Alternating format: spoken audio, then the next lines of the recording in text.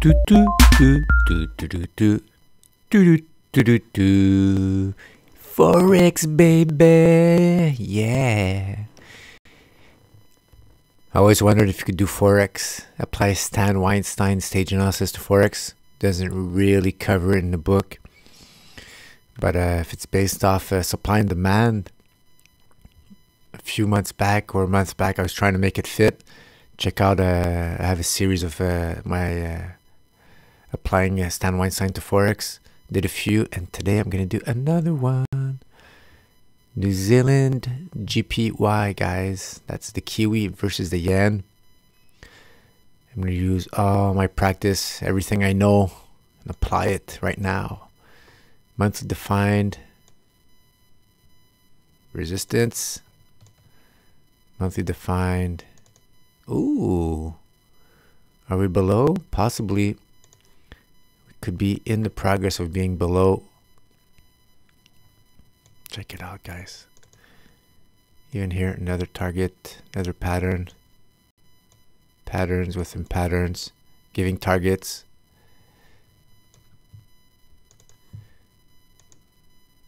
Arrow. Do do do do. Patterns, giving targets, making bigger patterns, hitting some resistance from some support.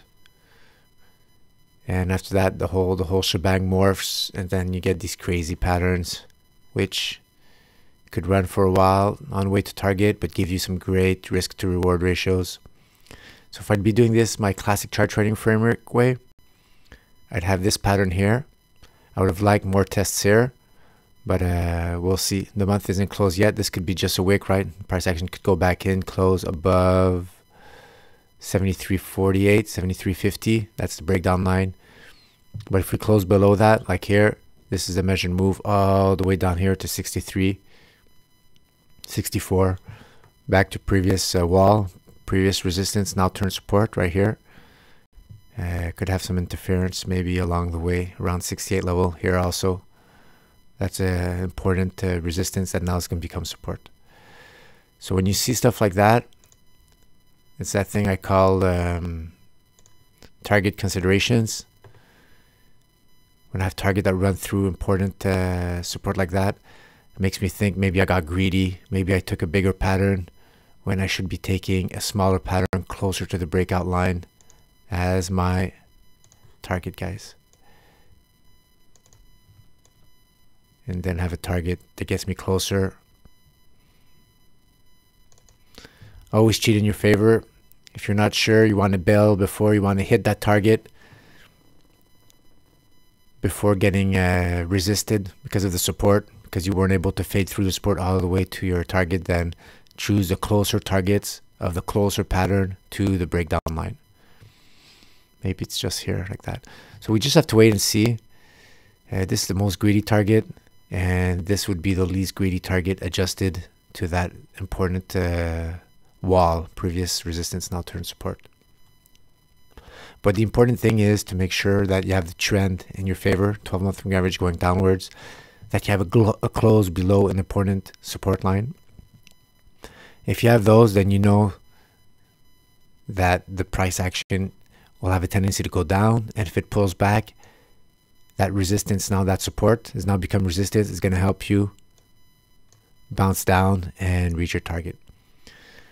Pretty cool. So for the monthly, this is going down. All right, let's zoom over to the weekly. Let's apply Forex. I'm comparing it to the US dollar index. Let's remove all drawing tools. What does this look like? Stage 4, stage 2, stage 3, and now stage 4. Choppy stage 3. You would have not played anything because why? You didn't close below the Ichimoku cloud. So all these false breakouts, false breakdowns, you would have avoided them. See how it bounced back up.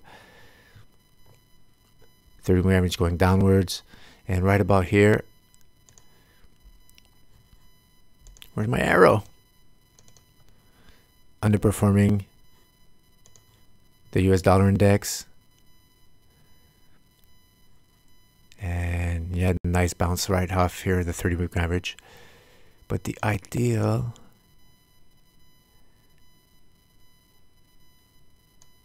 here's my weekly defined breakdown line. Choppy, choppy.